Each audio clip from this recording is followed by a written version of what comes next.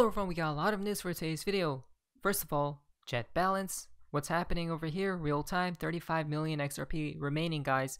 Basically, within a week from about now, he should be done with this bag, right? As we see, he went from 7 to 4 to 4 to 4 million. One more week, guys. Now, a few of you guys were asking about is Flare live or what's happening over here. I'm pretty sure on the 11th they do launch, and then 8 weeks after, in September, is when we will receive our Spark tokens, right? It's going to connect everything. Again, guys, remember, XRP, we got Flare, right? It's going to be spectacular what actually does take place. Now, XRP Studio, Brad Garlinghouse stopped by and showed me some love today. As we see, he did like his post, his tweet. By the way, if you guys haven't watched the video I posted yesterday about how XRP is the clear winner, you guys should, because there's some golden nuggets right in that video. But we know Brad Garlinghouse knows XRP is the clear winner, guys. It's all before our face right there. Look at him smiling. By the way, guys, if you guys can like the video to spread awareness, right? Share the video about what's happening with the current financial system and the new one that's literally up on the horizon. Now, ignore this post. Nothing to see here. Just some of the biggest banks, financial institutes in the world casually scrolling across Ripple website. Whatever you do, don't try and add up the net worth of those companies. It's just going to make you sad that your crypto is not the one. Guys, look at that right here. I mean, are you wondering, right? All these people, guys, Ripple partners, just trillions of dollars casually scrolling across Ripple's website. Nothing to see here. Now imagine all those partners that are not announced yet, right? Behind the scenes as well, guys. Do we see the plan in the pudding? Right now, Blockworks is tweeted out just in. U.S. Treasury has delivered a framework to President Biden on international crypto regulation. Guys, it's happening right before our faces. What do we have here? Crypto regulation, right? They delivered a framework to President Biden. Guys, we're not making these things up. It's actually inbound. We gotta prepare, guys. We gotta prepare. So let's go ahead and read this. A group of U.S. regulators urged the federal government to work with other nations as countries around the world grapple with digital asset regulation. Guys, when regulations do appear, it's probably going to be a massacre, right, to the crypto industry. This is crazy, guys. It's actually inbound. Oh, will you look at this, guys? Janet Yellen has urged caution over, especially when it comes to retail investors after the implosion of Terra stablecoin UST, plus an emphasis on needing to watch out for instability and crime from digital assets, right? The narrative keeps on brewing. We have just had over this last week with Terra and with Tether an illustration of the risks associated with stablecoins. There can be runs. Whoa, wait a minute, guys. Terra and with Tether. The two examples, an illustration of the risk. Guys, no way. If Tether does actually fall, if USDT does actually fall and implode on itself, literally the whole crypto industry is just going to plummet very quick and very fast, guys. Because it all ties in. A lot of these coins, S coins and meme coins and whatnot, ties in, interconnected with Tether and USDT, right? So just be wary, guys.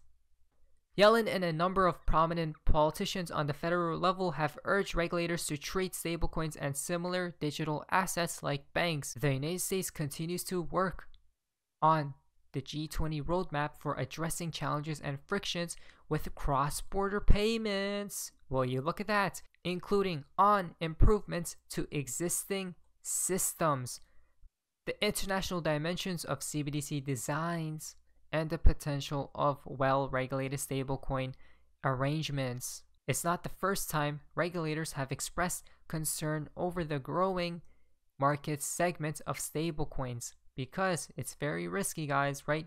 So I'll be prepared to say the least at the end of the day. Like, guys, we know regulations are literally up on the horizon. Let's be prepared.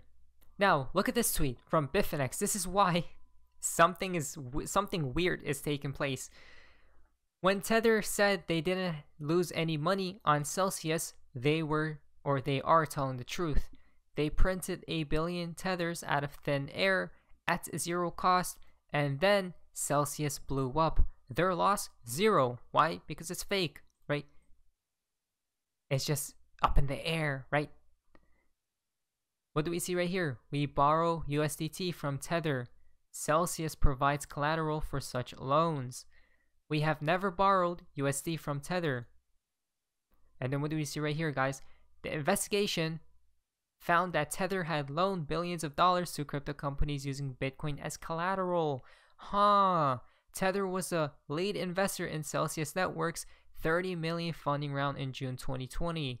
Tether has loaned $1 billion to Celsius Network. This is why, guys, be careful. If regulations are literally right there, they might go after Tether and USDT, right? But which connects to this tweet as well. Solana Labs, look at this, guys. Multicoin accused of violating securities law by Sol investor. What is happening? What? Solana Sol token is an unregistered security whose insiders have benefited while retail suffered. This suit alleged, right? Whoa. Is Sol getting sued, guys, right? This is absolutely mind-boggling. Guys, remember, there's a lot of insider trading going on. Be careful of these coins. If I'm not mistaken, there's a lot of whales for the Sol token. According to the complaint, Young alleges the way Sol was created and sold meets the 3 tenets of the Howey test. Purchasers who bought Sol securities have invested money or given valuable services to a common enterprise, Solana. Young pointed to several sales of the Sol token or agreements to sell the Sol token ahead of the public sale of the token. There we go, guys. So I'll be wary, not just because of those stable coins, but because of these other S coins, guys, too. Voyager customers tell me they're struggling and fear they have lost their life savings after the crypto firm suspended withdrawals and declared bankruptcy. It ruined me, right? Said a Chicago financial advisor. I have to start my whole life again. Guys, this is why we make such videos, right? This is why we spread awareness so people don't fall into these traps, guys, of investing into these shady companies, shady coins, right? Be wary, guys. Former asset manager for Celsius files lawsuit alleging the company was a Ponzi scheme. We got Sol going down, by the way. We got Voyager, and now we got, come on, guys, Celsius pretends to be shocked, right? Look at that. Operating a Ponzi scheme. Guys, what is actually happening? A classic Ponzi scheme.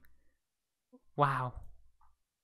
Be wary, guys, of these projects and all these things, right? It seems like a dumpster fire. That's literally happening, guys. All these projects, coins, everything seems to be going down, right? Except for Ripple, XRP, and a few other utility coins. Isn't that quite interesting? Those coins, those companies seem to be moving up. Brad Garlinghouse tweet out.